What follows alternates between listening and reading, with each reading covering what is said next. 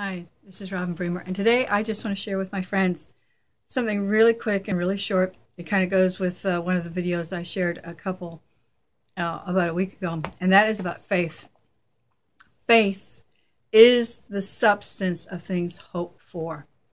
Faith is physical substance in your brain, in your head, or let me put it this way. The things that you think about become what you believe, called faith. And so when you believe the wrong thing or the right thing, faith is physical substance.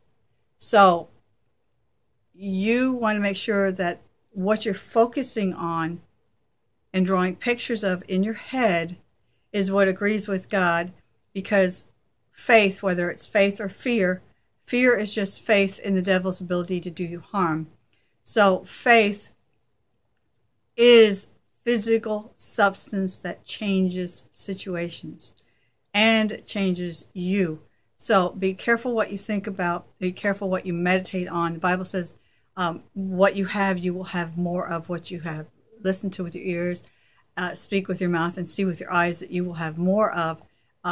So be careful what you see in your head. Be careful what you focus on, because you're creating physical substance to bring it about. So that is my little tidbit of information that God has given me. And my name is Bremer.net is my website.